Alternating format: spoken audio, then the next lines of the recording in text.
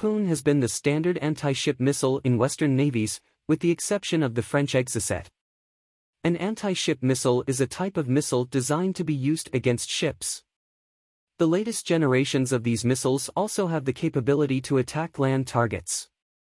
The origins of the Harpoon can be traced back to 1965 when the U.S. Navy began studies to develop a missile with a range of 45 kilometers, capable of attacking submarines on the surface. Following the impact caused in Western navies in 1967 by the sinking of the Israeli destroyer Eilat, struck by Soviet-made SS-N-2 Styx missiles launched from Egyptian boats, this project was used as the basis for the development of an anti-ship missile. Development began in 1968, receiving the designation ZAGM-84A. The first prototype was launched in October 1972, with production starting in 1975 and entering service in 1977.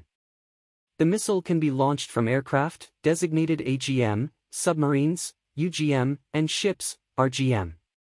It has a length of 4.7 meters, a diameter of 34 centimeters, and is powered by a Teledyne CAE J402 model turbojet engine with a thrust of 272 kilograms. The maximum speed is 860 kilometers per hour. The fuel tank has a capacity of 45 kilograms of JP6. Variants for surface ship or submarine launch have a solid fuel booster. The warhead is semi-armor piercing, weighing 221 kilograms, with 100 kilograms being high explosive. Guidance during the initial flight phase is inertial, with data provided prior to launch. During the final phase, a Texas Instruments PR-53 search radar in J-band is used. The radar's tracking mode can be pre-programmed, with several search patterns available. RBL, used when the target position is known. It has 3 modes. Short, initiates target search at 5 nautical miles from the theoretical position. Medium, at 10 nautical miles. Long, at 16 nautical miles. BOL, this mode is used when the target position is unknown. The radar begins scanning almost immediately after launch at a 90-degree angle, the maximum possible. The flight is carried out at an altitude between 15 and 60 meters, thanks to a radio altimeter. There are numerous versions of this missile. The initial version of the Harpoon was the A model.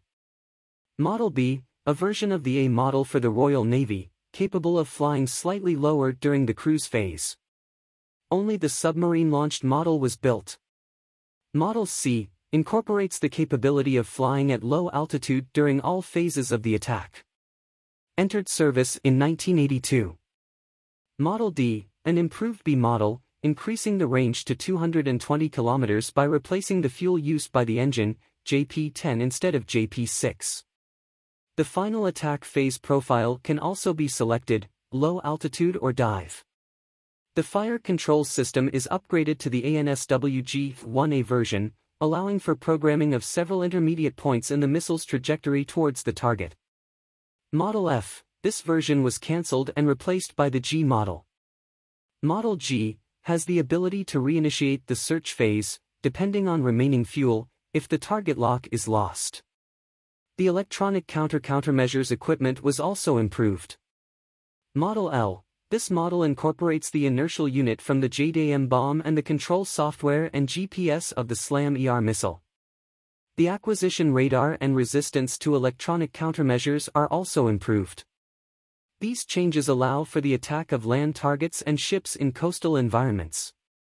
Model N, the latest version of the Harpoon, incorporating an improved GPS and a data link to receive target position updates during flight. The baptism of fire for this missile occurred in November 1980 when the Iranian missile boat Paykan launched 3 Harpoons against 3 Iraqi OSA missile boats, rendering them inoperable. The first combat launch by the U.S. Navy took place in March 1986 during the clashes between the United States and Libya in the Gulf of Sidra, sinking 2 Libyan corvettes and damaging 2 more.